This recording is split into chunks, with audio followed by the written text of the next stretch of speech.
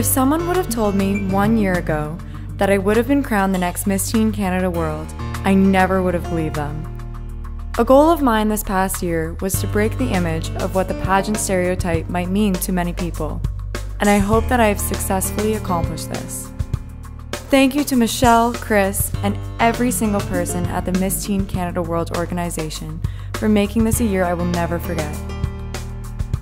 To everyone that I have met this past year who have shared their incredible stories with me, your bravery will forever be in my heart.